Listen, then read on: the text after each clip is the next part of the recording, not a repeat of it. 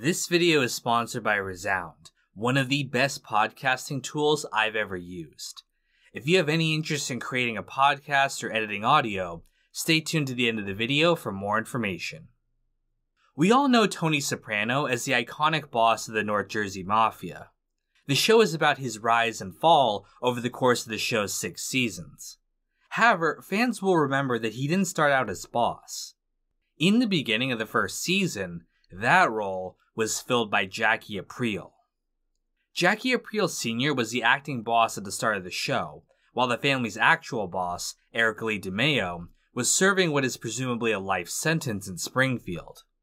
However, Jackie isn't around long, as he's only introduced in the second episode of the show and dies in the fourth from stomach cancer. Jackie's death then sets off a conflict between Tony and his uncle over who would take over the position.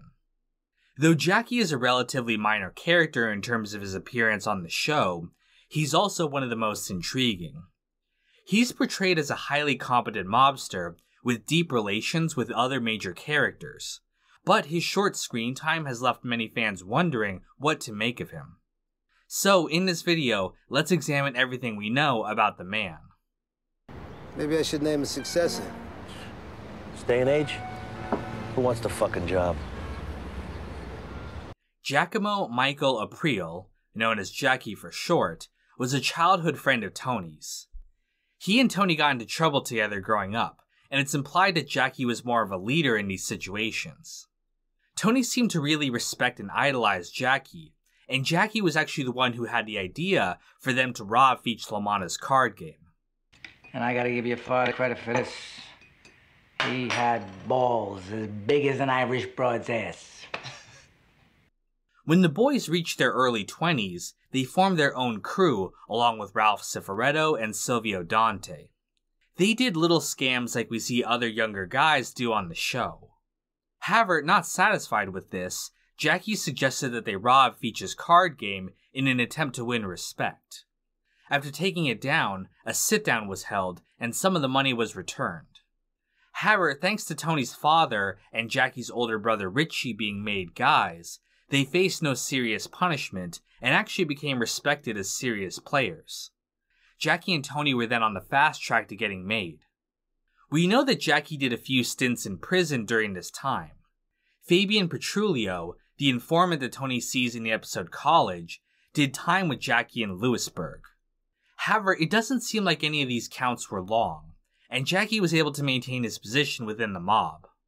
Eventually, Jackie and Tony both became captains in the family.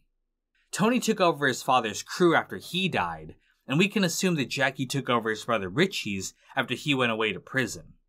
We don't know much about Jackie's early days in the Mafia, but it's stated that both he and Richie moved heroin to make money. I moved a lot of H for you and your brother, and you guys made the lion's share. When the boss of the family, Aprile DeMeo, was sent to prison, there was a conflict over who would take over for him.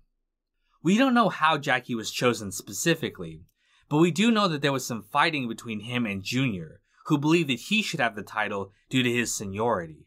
He was in line to be boss. Now he's got to take orders from somebody who used to fetch him at Sambuca. Hey, fuck him.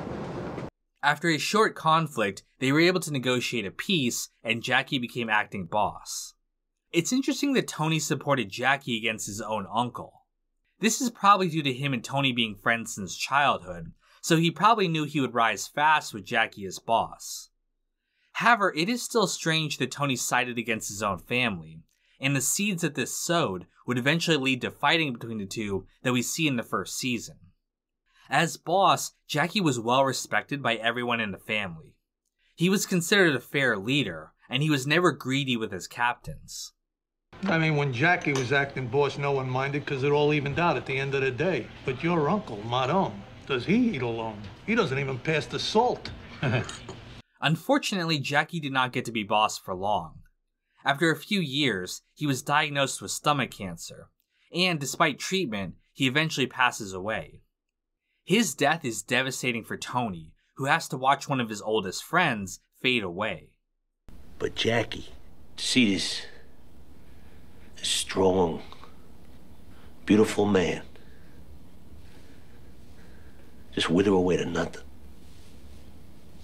Overall, Jackie is a very intriguing character. His rise to power is unusual for someone his age, and it just makes me wish we knew more about him. What was it about him that made him so successful? Why did Tony, a man known for his pride and contempt for authority, follow Jackie so devotedly? And it doesn't just seem to be him. Of the few times he's mentioned, he's practically worshipped. I gotta tell you, your brother Jackie was like a fucking god. Great leader. However, as successful as Jackie was as a mobster, his biggest failing was as a father.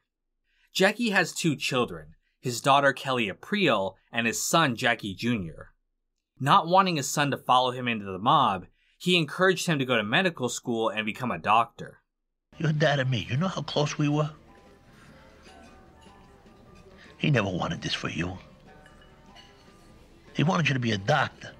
However, despite pushing his son towards academics, he didn't seem to realize how difficult it was for him. Jackie Jr. struggled with school and maintaining his grades, something his father wrote off instead of addressing.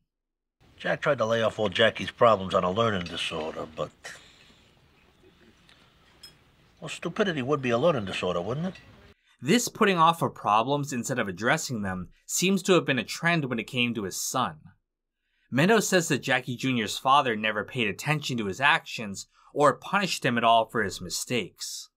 When you would ask him, like, aren't you afraid what your parents are gonna say about, I don't know, whatever? And he would just go, they don't give a shit. This resulted in Jackie Jr. being extremely spoiled and lazy. Though he went to college to make his old man happy, what he really wanted to do was become a gangster like him. My brother's whole stupid, pathetic dream was to follow in our father's footsteps. Tony tried to keep Jackie Jr. out of the life like his father wanted, but he continued to push his luck with his petty capers. This culminated with him attempting to emulate his father and rob a card game like he did. Unlike his father, though, Jackie Jr. and his friends ended up shooting up the place due to being high on drugs. Though he escapes, his life is basically over because he wounded a made guy. Though Tony and Ralphie, who is dating Jackie's mother Rosalie, both claim to want to spare him due to his father, in reality, they're both just trying to push the responsibility onto the other. In the end, Ralph has Jackie Jr. killed, and it's actually Jackie's cousin Vito that ends up pulling the trigger. The whole Jackie Jr. affair demonstrates how little these guys care about each other, even when they're supposedly best friends. Despite promising to look out for his family, Tony is eager to have Jackie Jr. killed when he becomes a nuisance for him. Even Uncle June talks about how few people show up to Jackie Jr.'s funeral, an insult to the family that had once ruled North Jersey. You know, if Jackie Sr. was still acting boss, would a child passed away, this place would be filled to the rafters. Flower cars up and down the block, no matter what the boy had done. We should also talk about his relationship to his wife Rosalie. We don't know much about their marriage overall. We only have one scene with them together before he dies, though it does seem like she's supportive of him while he's getting his treatment. However, their marriage seems to have had problems as well. Rosalie mentions to Carmela that she was having an affair with a guy from her gym named Steve. She broke it off after Jackie got sick, but we can see that there were problems between the two. From what we saw with the nurse, it's likely that Jackie had Gumar's as well. Rosalie also says that after Jack died, she found out how much money was left for her, and there wasn't as much as she was expecting. This is something that Carmela fears as well, that there isn't going to be enough for her to live on if Tony dies or is arrested. Now, Rosalie does not seem to be living the high life after Jackie dies, but she was able to stay in her house and doesn't seem to have worked an actual job. Now, some of that might have been from Ralph, who dated her shortly after Jackie died. But that also brings up another interesting point. It seems a little weird that Ralph, someone who was apparently close to Jackie growing up, would date his widow. I mean, could you imagine someone like Silvio dating Carmela if Tony died? It just seems a little disrespectful to the memory of a man that everyone loved and respected so much. I know it's tough on you. I'm the guy that's dating your mom. Dating? Don't get fucking filthy about it. But again, I think it's a statement about how much these guys actually care about each other. No matter what they say on the surface, underneath it, they're just doing whatever is best for themselves.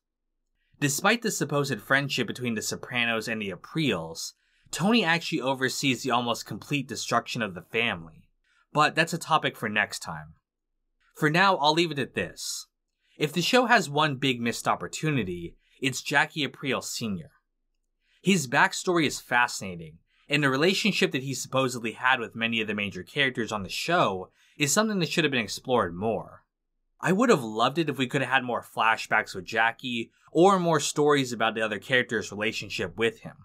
I think it would have given the show that much more depth to explore this really fascinating character.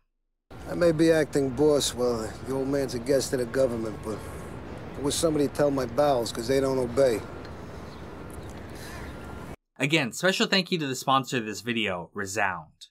Resound is an AI audio editing tool for podcasts. It automatically detects edits such as filler words and allows you to easily remove them from your tracks. I recently started a new podcast called Into the Kinoverse, which you can find on Spotify. It's sort of a reboot of my previous podcast, and you should definitely check it out. Resound has been a fantastic tool for getting these episodes made. Before Resound, when I needed to edit my podcasts, I would have to spend hours manually going through my audio tracks and removing every and by hand. It really dragged out the process. What I love about Resound is the fact that you get to select whether you keep or cut the suggested edits. There are some times when I want to leave a word in because removing it would sound unnatural. Other tools that just automatically remove everything don't give you this level of control. You can try Resound for free by using my link in the description.